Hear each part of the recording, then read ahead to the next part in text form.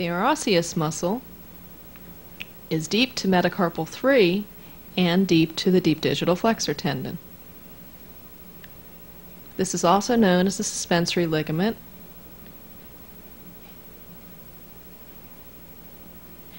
This structure has two distal divisions that will attach on the abaxial surfaces of the proximal sesamoid bones.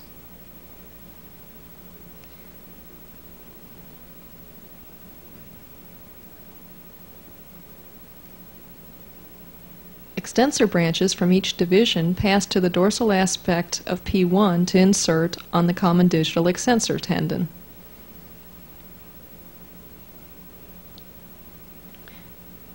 Here you see metacarpal 3,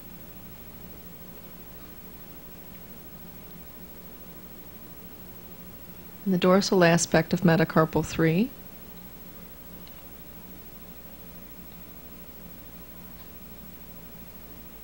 The lateral splint bone can be palpated on the lateral side. This is also metacarpal 4. The lateral splint bone is just cranial to the suspensory ligament or interosseous muscle on the lateral side. Just caudal to the fetlock or metacarpal phalangeal joint is a ligament that holds the digital flexor tendons in place that is the palmar annular ligament.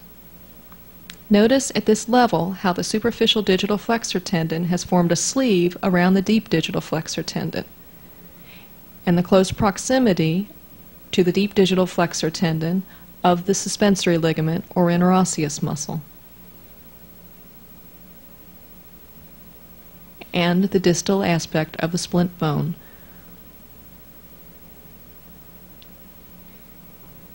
This is metacarpal 3, the main bone of the metacarpus.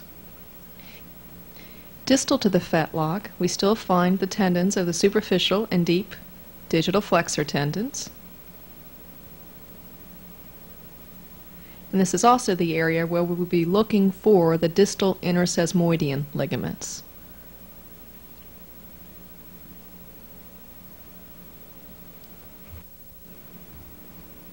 A passive stay apparatus exists in the horse which distributes the weight of the animal throughout the leg, avoiding collapse of the limb. As we look at the left leg of the horse, distal is to the right, proximal to the left, cranial to the bottom, and caudal to the top of the screen. The long head of the triceps is a portion of the stay apparatus as it originates from the caudal border of the scapula to insert on the olecranon.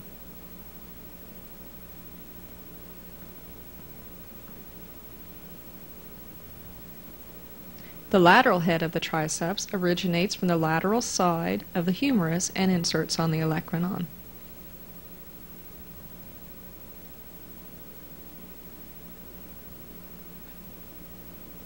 The biceps originates from the supraglenoid tubercle and is extended by way of the lacertus fibrosus to the extensor carpi radialis.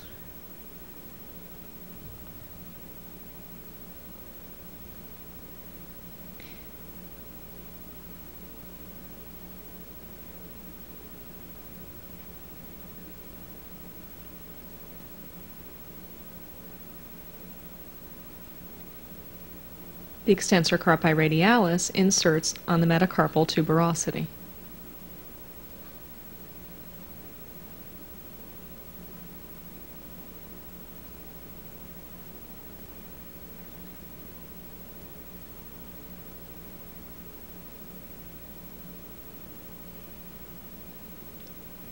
The superficial digital flexor tendon is a caudal component of the passive stay apparatus.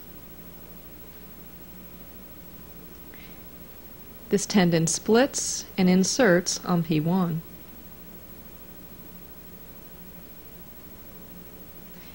The proximal check ligament is a major portion of the passive stay apparatus that is associated with the superficial digital flexor tendon. The deep digital flexor tendon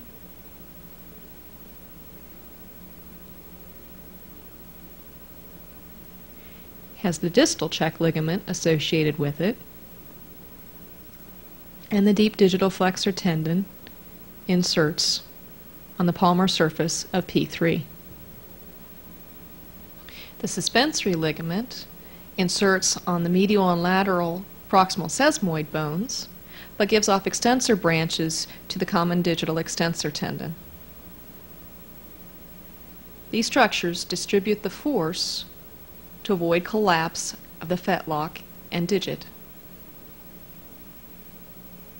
The extensor carpi radialis distributes the forces over the cranial aspect of the carpus,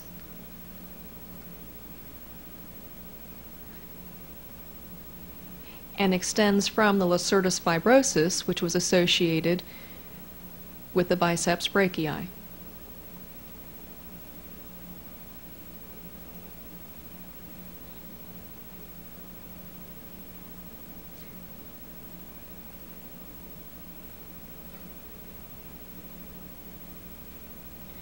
The extensor carpi obliquus tendon crosses the extensor carpi radialis muscle in the distal aspect of the metacarpus.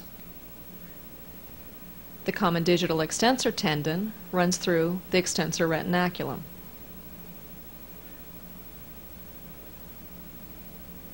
Over the dorsal aspect of the metacarpus, dorsal to the fetlock, to eventually insert on the extensor process of P3. The suspensory ligament gives off extensor branches, here seen on the medial aspect of the fetlock, to insert on the common digital extensor tendon, on the dorsal aspect of P1. The superficial and deep digital flexor tendons both pass through the carpal canal. The deep digital flexor tendon has the associated distal check ligament.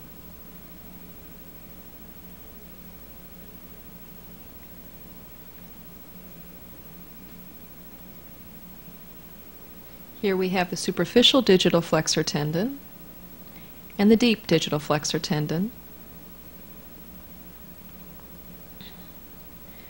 Deep to the carpal canal and caudal to the carpal bones is the palmar carpal ligament. The superficial digital flexor tendon forms a sleeve over the deep digital flexor tendon at the level of the fetlock and bifurcates to insert on the second phalanx. The deep digital flexor tendon passes deep in the level of the metacarpus to the superficial digital flexor tendon, runs over the fetlock, and will eventually insert on the palmar aspect of P3.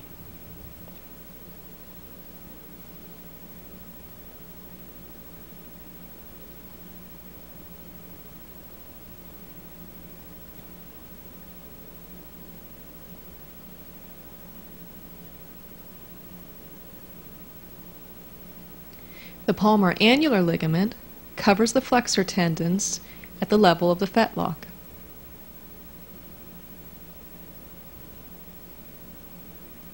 Here we have the superficial digital flexor tendon as it bifurcates at the level of P1 to insert lateral and medial on P2 to the deep digital flexor tendon.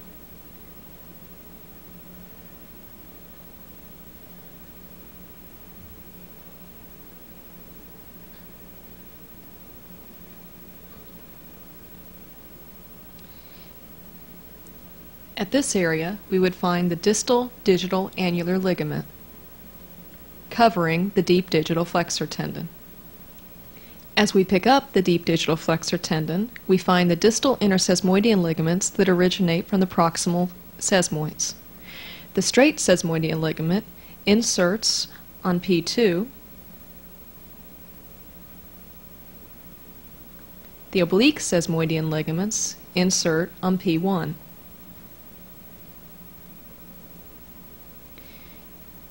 The inner sesamoidean ligament, or the palmar ligament, runs between the two proximal sesamoid bones.